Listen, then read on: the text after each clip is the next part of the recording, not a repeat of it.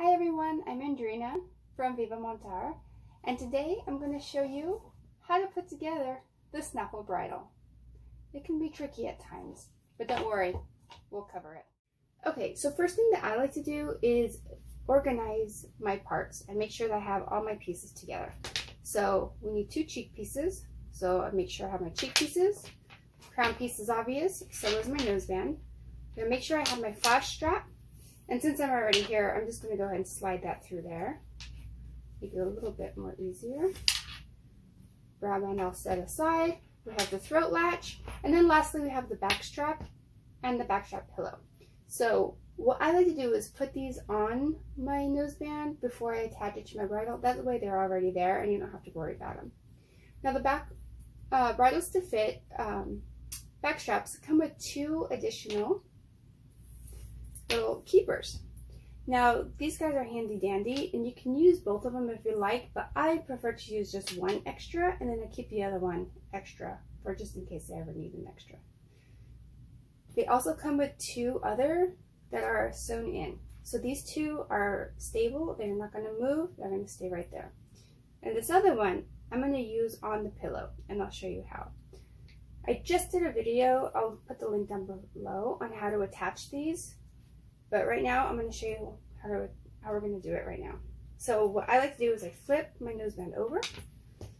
And depending on how you like to buckle your noseband, you can either start on the right or you can start on the left. It's up to you. Just depends on which direction you want the tail end of this strap to be facing. I usually like to start on the right. So I'm going to go to the right first. So what I like to do is we're going to slide it through there. And keep in mind, the buckle needs to be up. Okay? So we're going to slide that through the bottom here, stick it through this bottom keeper, and we're going to slide it all the way until it's tight. And you want to make sure it looks like that, okay? Now we're going to take our little pillow. Now these things, because they're new, they can be a little bit tough to feed through, but if you take like a little hoof pick, or you can take a flathead screwdriver, kind of open them up a little bit, your strap will slide in a little bit easier. So we're going to feed this through the one side,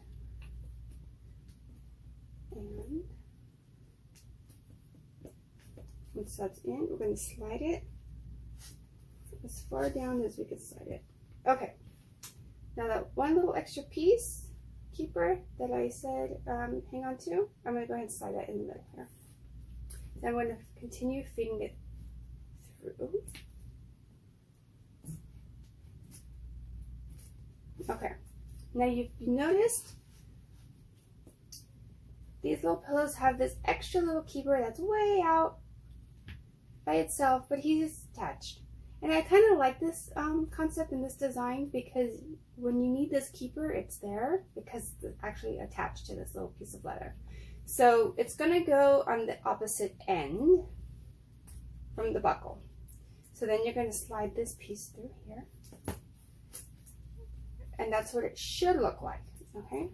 And then when you go to buckle it, you can slide it through this keeper. And you'll keep it nice and smooth and tight like that.